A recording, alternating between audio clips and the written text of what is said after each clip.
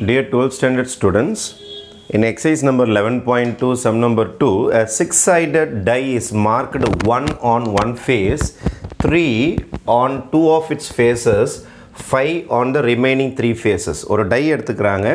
ஒரு dieல என்ன பண்றாங்கன்னா 1 என்றதை ஒரு பக்கம் faceல மார்க் பண்ணியிருக்கிறாங்க. அதுக்கப்புறம் 3 on two of its faces, 3 அப்படின்னு அடுத்த ரெண்டு faceல பண்ணியிருக்காங்க. அடுத்தது 5 on remaining 3 faces, 5 ஒரு டைனா மொத்தம் 6 ஃபேஸ் இருக்கும். ஒரு ஃபேஸில் 3 1 3 3 அப்புறம் 5 5 சொல்லிட்டு ஃபிக்ஸ் பண்ணியிருக்கிறாங்க. அதே நான் இன்னொரு வாட்டி எழுதிடுறேன். 1 3 3 5 5 5. ஏன் சார் இது ரெண்டு வாட்டி எழுதுறீங்கன்னா இங்கே என்ன பண்ணுறாங்கன்னா 2 த்ரோஸ் பண்ணுறாங்க, 2 த்ரோஸ் பண்ணுறாங்க. அதனால் 2 த்ரோஸுக்கு நமக்கு சம் தேவைப்படும். அதனால் இந்த பக்கம் ஒன்று அந்த பக்கம் ஒன்று எழுதிட்டிங்கன்னா உங்களுக்கு 2 த்ரோஸையும் கம்பைன் பண்ணுறதுக்கு ஈஸியாக இருக்கும்.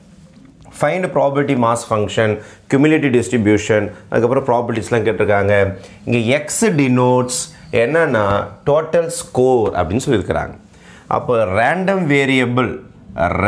variable x அப்படின்னா definition என்னன்னா total score. total என்னென்னலாம் வரும்? அப்போது values, இதோட values தெரிஞ்சாதான் நம்ம போட முடியும். values of random variable x என்னென்ன வரும்? டோட்டல் தானே. இதை கூட்டினா தான் நமக்கு தெரியும் என்னென்ன டோட்டல்ஸ்லாம் வரும்னு சொல்லிட்டு. இப்போது இங்கே நான் ரேண்டம் வேரியபிளோட டோட்டல் போட போகிறேன். எக்ஸ் என்றால் எனக்கு டோட்டல், எக்ஸ் என்றால் டோட்டல். ஓகேவா? இப்போது நம்ம ஃபஸ்ட்டு ஒரு டை போகிறோன்னு வச்சுங்க. இதில் ஒரு டை போட்டுட்டோம், 1 வந்திருக்கு. இன்னொரு வாட்டி போகிறோம், 1 வருது. அப்போ 1 ஆட் பண்ணால் 2 தான் தேவை. எனக்கு 1,1 தேவையில்லை, அதோடைய டோட்டல் தான் தேவை 2. ஏன்னா அவங்க கேட்டிருக்கிறது டோட்டல் ஸ்கோர் தான் கேட்டிருக்கிறாங்க. அப்போ உனக்கு என்னப்பா வந்தது டையில்? எனக்கு 1,1 வந்துன்னு சொல்லக்கூடாது, 1 + 1 2 வந்து தான் சொல்லணும். நம்ம தாயம் விளையாடும் போது டோட்டல் வச்சு தானே நம்ம நவுத்துவோம். அந்த டோட்டல் நம்பர் தான் தேவை எனக்கு. 1 + 3 4 வந்தது, 1 + 3 4 வந்தது. அப்போ இங்கே 6 வந்தது. 1 1 5 1 வந்துன்னு வச்சிங்களேன். இந்த டையில் 1 வந்திருக்கு, அடுத்ததில் 5 வந்திருக்குன்னா 5 + 1 6 தானே சொல்லுவோம். டோட்டல் நம்பர் தான் வேணும். 3 வச்சு போட்டிங்கன்னா 3 + 1 is 4. அதுக்கப்புறம் 3 + 3 6 6, 3 + 5 is 8. அதே மாதிரி தான் 3 வரும். 4 6 6 8 8. இப்போ 5 போட்டிங்கன்னா 5 + 1 is 6, 5 + 3 is 8 5 + 5 is 10. அதே தான் இங்கே வரும். 6 8 8 10. அதே மாதிரி 6 8 8 10 ரைட். அப்போ வேல்யூஸ் ஆஃப் ரேண்டம் வேரியபிள் இங்கே பார்த்து கண்டுபிடிச்சிடலாம். நீங்கள் 2ன்னு ஒரு டோட்டல் வந்திருக்குது, 4ன்னு ஒரு டோட்டல் வந்திருக்குது, 6ன்னு ஒரு டோட்டல் வந்திருக்குது, அப்புறம் 8ன்னு ஒரு டோட்டல் வந்திருக்குது, 10ன்னு ஒரு டோட்டல் வந்திருக்குது. இவ்வளோ டோட்டல்ஸ் இருக்குது. இதுதான் உங்களுடைய ரேண்டம் வேரியபிள். இப்போ அவங்க என்ன கேட்டிருக்காங்கன்னா find the probability mass function. இதுக்கு ப்ராபபிலிட்டி கண்டுபிடிக்க போகிறோம். டைரக்டாக டேபிள் போடுறேன் நான். ப்ராபபிலிட்டி மாஸ் ஃபங்க்ஷன் இதுதான் நம்மளுடைய ரேண்டம் வேரியபிள். இங்கே தான் நம்ம ப்ராபபிலிட்டி கண்டுபிடிக்க போகிறோம். ப்ராபபிலிட்டியோட ஃபார்முலா என்னது உங்களுக்கு? n/n/s. இதில் பார்த்தீங்கன்னா 6 ஃபேஸ், இதில் 6 ஃபேஸ். அப்போ n/s பார்த்தீங்கன்னா உங்களுக்கு 36 தான். மொத்தம் 36 ஐட்டம்ஸ் இருக்கும். n/s is equal to 36. இப்போ ஃபஸ்ட் கொஷின்ஸ்லாம் நமக்கு எப்படி ஸ்டார்ட் ஆகுதுன்னா ஃபஸ்ட்டு வந்து 2 வரணும், அடுத்தது 4 வரணும், அடுத்தது 6 வரணும், அடுத்தது 8 வரணும், அடுத்தது 10 வரணும். ஓகேவா? இதை செக் பண்ணி பார்த்துருமா நம்ம. இப்போ ஃபஸ்ட்டு எடுத்த உடனே first probability of x is equal to 2. 2 எத்தனை வாட்டி வந்திருக்குதுன்னு பார்க்கணும். 2 எத்தனை வாட்டி வந்திருக்குன்னு பாருங்கள். ஒரே ஒரு வாட்டி தான் வந்துருக்குது. இப்போ n/n/s 1/36. இவ்வளோதான் ஆன்சர். 2 வரத்துக்கு வாய்ப்பு ஒன்று தான். நீங்கள் 2 டைஸை தூக்கி போட்டிங்கன்னா எத்தனை கோடி வாட்டி தூக்கி போட்டாலும் ஒரே ஒரு வாட்டி தான் உங்களுக்கு 2 வந்திருக்குது. அப்போது இங்கே 36 சான்ஸ்லேயே ஒரு வாட்டி தான் கிடச்சிது. அதனால தான் 1/36. அப்போது 4 எப்போ வருது அப்படின்னு இந்த சாம்பிள் ஸ்பேஸில் தான் பார்க்கணும். இப்போ 4 பார்த்தீங்கன்னா 1 2 3 4 4 பீஸ் வந்திருக்குது. அப்போது n/n/s 4/36. இதுதான் ப்ராபபிலிட்டி கண்டுபிடிக்கிறது தான் ப்ராபபிலிட்டி மாஸ் ஃபங்க்ஷன். எல்லா ரேண்டம் வேரியபிளுக்கும் ப்ராபபிலிட்டி எதுனா அதுக்கு பேர் தான் ப்ராபபிலிட்டி மாஸ் ஃபங்க்ஷன் அப்படின்னு சொல்கிறாங்க. 4/36. அப்புறம் 6 எத்தனை வாட்டி வந்திருக்குன்னு பாருங்கள். 1 2 3 4 5 6 7 வாட்டி வந்திருக்குது. அப்போ 7/36 n/n/s.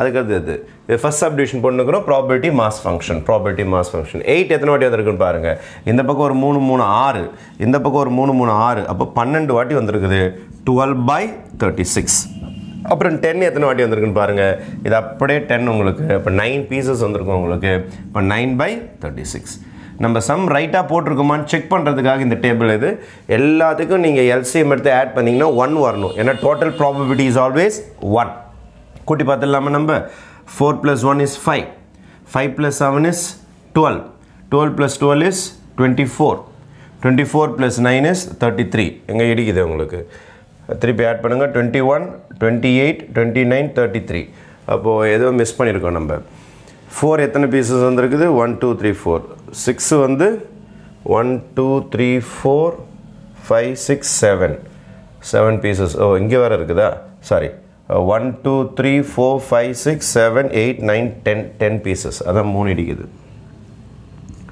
அப்போ 10/36 அதான் செக் பண்ணுறதுக்கு நமக்கு ஈஸியாக இருக்கும் அப்போ ஆட் பண்ணி பாருங்கள் நீங்கள் யூ வில் பி கெட்டிங் 21 31 32 36 அப்போ 36/36னா நீங்கள் கேன்சல் பண்ண ஆன்சர் என்ன வரணும் இந்த டோட்டல் பார்த்தீங்கன்னா இந்த சிக்மா பிஐயோட டோட்டல் பார்த்தீங்கன்னா 1 ஜஸ்ட் செக்கிங்காக தான் இது எக்ஸாம் தேவையில்லை செக்கிங் பண்ணுறதுக்காக இதுதான் உங்களுக்கு ப்ராபபிலிட்டி மாஸ் ஃபங்க்ஷன் 2 4 6 8 10 1/36 4/36 10/36 12/36 9/36 கேன்சல் பண்ணியும் போட்டுக்கலாம் எதுக்கு நான் கேன்சல் பண்ணாமல் போட்டேன்னா இந்த செக் பண்ணுறதுக்காக தான் ஆன்சர் 1 வருதான்னு பார்க்குறதுக்காக right this is my probability mass function after finishing probability mass function cumulative distribution function கேட்டிருக்காங்க again it is a new table இப்போ நம்ம ரெண்டாவது போட போகிறது cumulative distribution function CDF cumulative distribution function இதே டேபிள் தான் இதே மாதிரி தான் இருக்கும் டேபிள் மேலே x இருக்கும் இங்கே p of x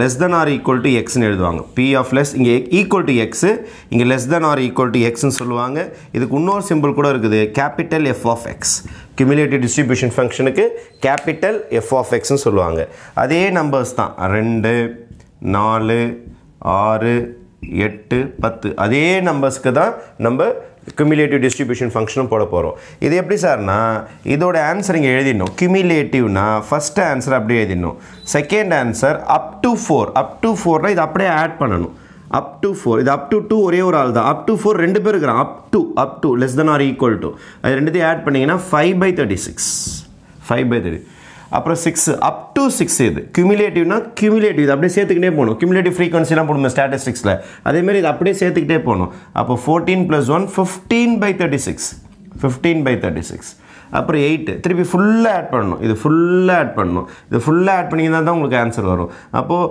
உங்களுக்கு இது வரைக்கும் 15 வந்துருச்சு இன்னொரு 12 ஆட் பண்ணிங்கன்னா யூ கெட் 27/36 அதுக்கப்புறம் இதோட 9 ஆட் பண்ணிங்கன்னா 36/36 கண்டிப்பாக ஃபைனல் ஆன்சர் 1 தான் வரும் இதுதான் கரெக்டான ஆன்சர் cumulative distribution ஃபங்க்ஷனில் லாஸ்ட் டேபிள் உங்களுக்கு ஃபில்லப் ஆகிறது 1ல் தான் ஃபில்லப் ஆகும் அப்போ this is my second question cumulative distribution function mass distribution function cumulative distribution function ஓகேவா ரெண்டாவது மூணாவது கொஷின் தான் கேட்டிருக்கான்னு பார்ப்போம் third question is probability of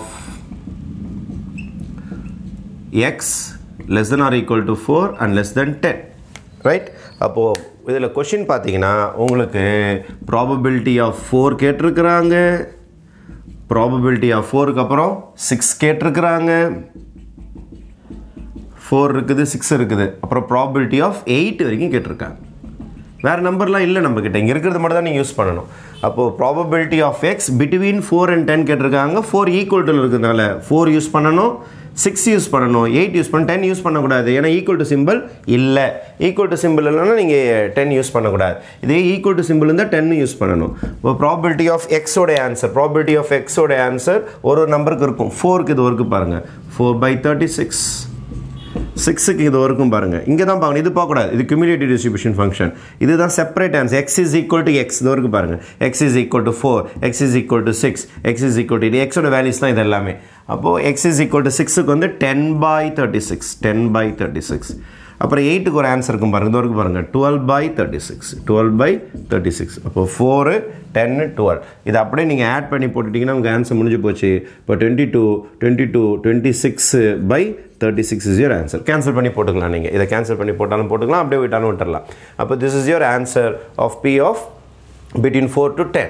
ஓகேவா? ஆஃப்டர் ஃபினிஷிங் திஸ் இதை முடிச்சிட்ட பிறகு தேர்ட் சப்டிவிஷனுக்கு வரலாம். What is my third subdivision பார்த்தீங்கன்னா probability of X greater than or equal to 6. 6ம் 6க்கு மேலேயும் கேட்டிருக்கிறாங்க. அப்போ 6 8 10 எல்லாமே போட்டாகணும். ஏன்னா 6க்கு மேலேன்னா probability of X equal to 6 போட்டாகணும், probability of X is equal to 8 போட்டாகணும், probability of X is equal to 10 வரைக்கும் போட்டாகணும். 3 some போட்டாகணும் இதில். ஓகேவா? அப்போ 3 some. Probability of X is equal to 6 என்னன்னு பாருங்கள். 6க்கு வந்து 10/36 x is equal to 8 பாருங்க 12/36 அதுக்கப்புறம் x is equal to 10 பாருங்க 9/36 அப்போ இது ஒரு 31/36 கேன்சல் ஆகுது, அப்படியே விட்டுடலாம். கேன்சல் ஆகுது நீங்கள் அடிச்சு கூட போட்டுக்கலாம். இப்போ இதை 2 டேபிள்ஸ் அடிச்சிங்கன்னா you will get 13, இது ஒரு 18, ஆன்சர் 13/18 போடலாம், ஒன்றும் பிரச்சனை கிடையாது. அப்படியே போட்டாலும் போட்டுக்கலாம். இதில் அப்படியே போட்டுங்க, ஏன்னா உங்களுக்கு ஆட் பண்ணி செக் பண்ணுறது கொஞ்சம் ஈஸியாக இருக்கும். கியூமுலேட்டிவ் போகிறதுக்கும் எல்சிஎம் எடுக்கிறது கொஞ்சம் ஈஸியாக இருக்குன்றனால ப்ராபபிலிட்டி மாஸ் ஃபங்க்ஷனை அப்படியே போட்டாச்சு, கியூமுலேட்டிவ் டிஸ்ட்ரிபியூஷன் ஃபங்க்ஷன் கேன்சல் பண்ணாமல் அப்படியே போட்டாச்சு. இப்போ 4 கொஸ்டினுக்கும் நம்ம ஆன்சர்ஸ் கொடுத்தாச்சு. Okay, thank you.